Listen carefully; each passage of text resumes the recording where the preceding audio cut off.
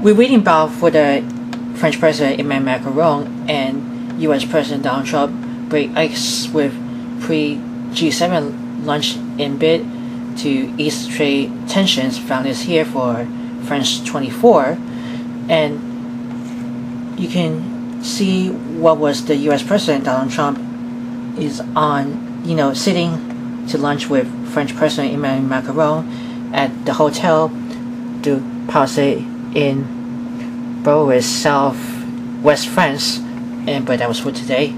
So French President Emmanuel Macron hosted his US counterpart Donald Trump for a previously unscheduled lunch Saturday ahead of the official opening of the G7 summit in southwest France.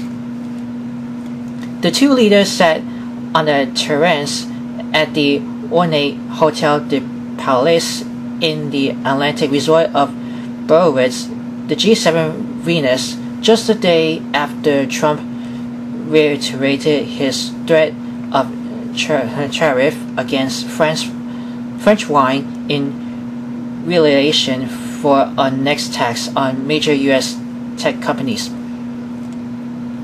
The surprise lunch appeared to be an attempt by Macron to get the summit off on a good footing after a tense build-up in which Trump and EU leaders trade threats of trade war.